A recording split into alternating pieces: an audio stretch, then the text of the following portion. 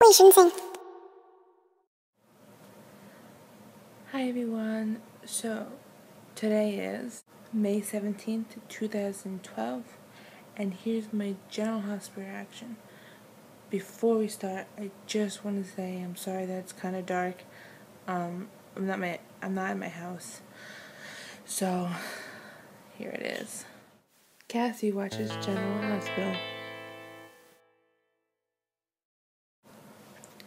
I love that Luke still cares for Tracy so much. I hope eventually, after they get rid of Anthony, they get back together, because you can see the chemistry between them both is still there. I can't believe when Maxie first told Matt, he didn't believe her. Like, why would she make that up? But I'm glad he finally realized that it was him.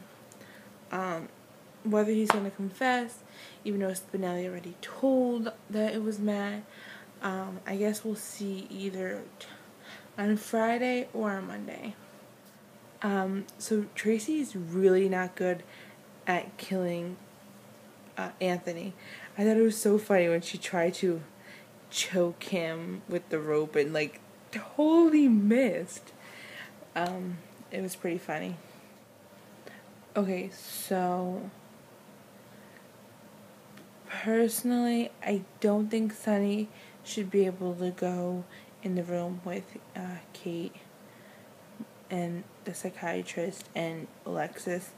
Like, I know he wants to know the truth, but like, even though he's paying, I don't think it's right.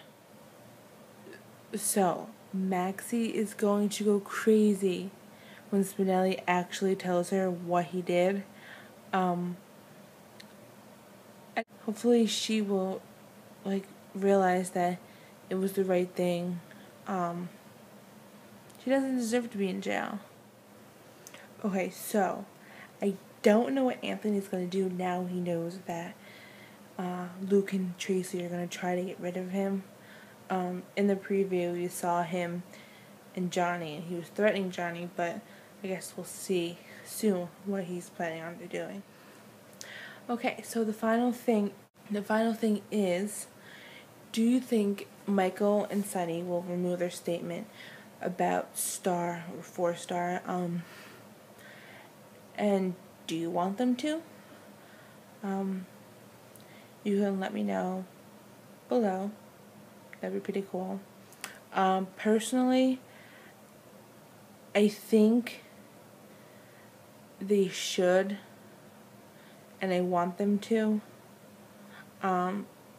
Like, I know Star like was trying to kill Sunny, but she's hurting a lot, and once she knows like the truth that it wasn't Sunny, he's not at risk anymore. So that's all for today. I'll see you tomorrow. Bye.